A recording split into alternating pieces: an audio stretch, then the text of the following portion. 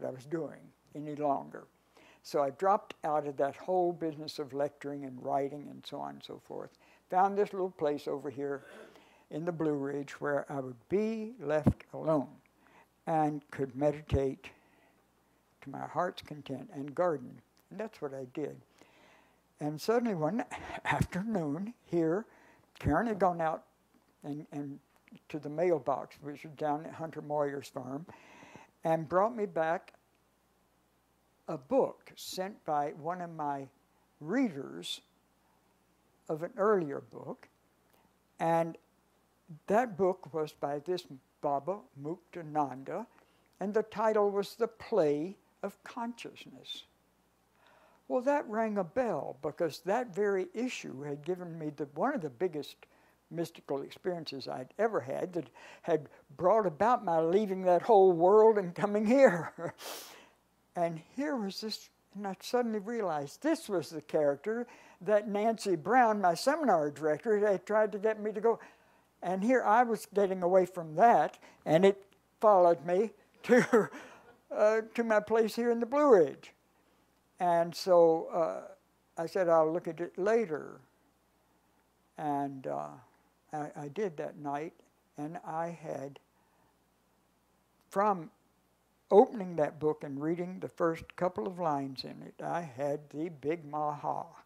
I mean, it just blew me right out of this world, and all this stuff went on. And finally, I ended up back where I started from, sitting there in my living room. And I said to my wife, Karen, I said, wherever this character is, pack your bags, because we're going there.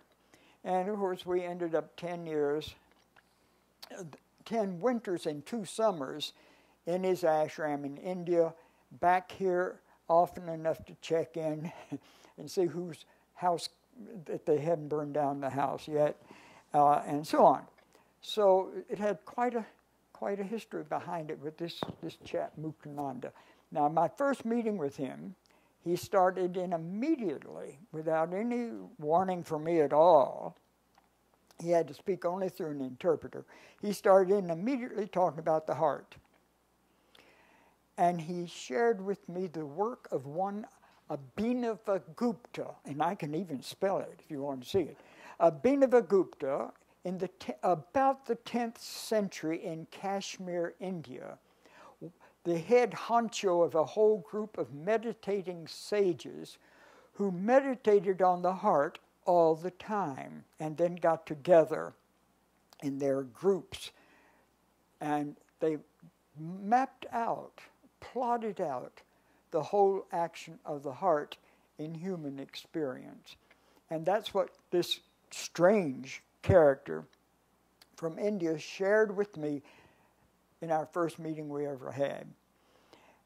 That meeting ended with him handing me a copy of this Abhinavagupta's Kashmir Shaivism, which put me to sleep immediately. I never got past the first paragraph, the most boring, dull, turgid, logical stuff I'd ever come across. At any rate, it all had to do with the heart. And here's what my teacher had said. He said in what he called the cave of the heart was the creative power behind the whole universe. He said the ancient people in Kashmir call it Shiva, S-H-I-V-A. They called themselves Shaivites, who followed the directives of the heart wherein Shiva lived. And they said there in the cave of the heart lies the source of the whole universal process. And said from that non-moving, and they didn't really mean a cave in the heart, it was just a reference point. Sort of like today you hear all this stuff about 0 point. It's very popular in New Age circuits, the 0 point. I don't think they know any more about it who are using the word than I do, and I don't know what it means.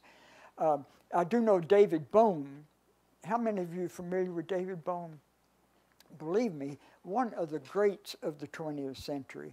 He was a physics professor at Princeton and got expelled by the McCarthy people and actually put on a boat and with a man without a country, no citizenship papers. The University of London immediately brought him in to Birkbeck College as one of their great physicists, because he was a protege of Einstein's and he worked with him there at Princeton.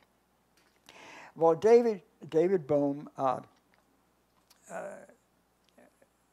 had talked about this whole issue of the fields of energy in which we live, and he had spelled this all out in some marvelous new metaphors. And I'm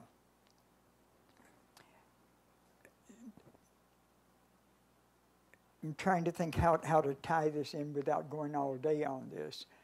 But the whole issue was that within the heart, David Bohm talked about this, and this will remind you of the physicist you brought the other day.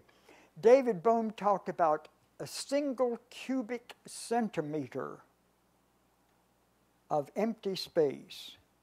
He said if you could really get it emptied of all traces of matter, a single cubic centimeter, it's not much, it's pretty small, a single cubic centimeter of truly empty space contains about 10 to the 38th power energy units, or ergs, or Hertz value if you want to say it, 10 to the 38th power ergs, more energy than we can compute from the whole universe, contained within one single empty centimeter of pure empty space.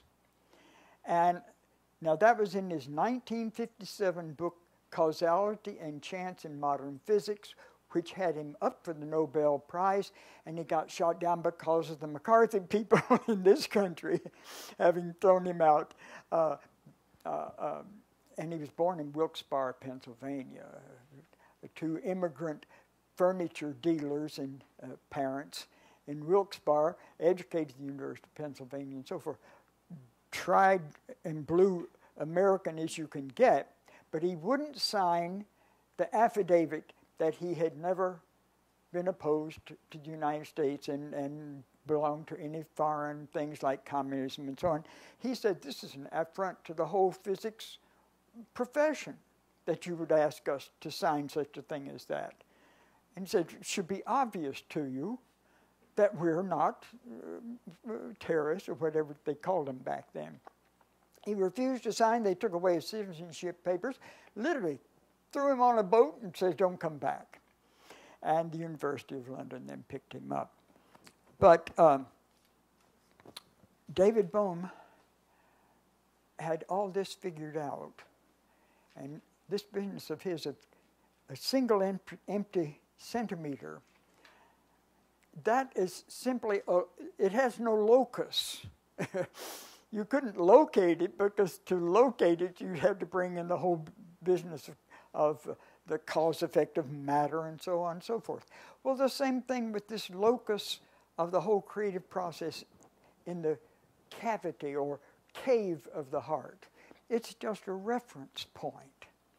But the ancient Shavites said from that point sends out waveforms. And when my teacher over in India started talking about these waveforms, he made this, wave-like shapes of these waveforms that are coming out from the heart that contain within them the potentials of everything conceivable in creation itself. And that these they called the Shakti, which is the feminine form of Shiva. So Shiva was the male form that never moved, but sent out this energy which was Shakti, the female energy, which created the universe by dancing around Shiva in these wave fields. And he would, again, wave fields, dancing around Shiva and creating the whole universe for Shiva to witness. And so without the Shakti creating, there was nothing, there was no creator. Without the Shiva generating the Shakti,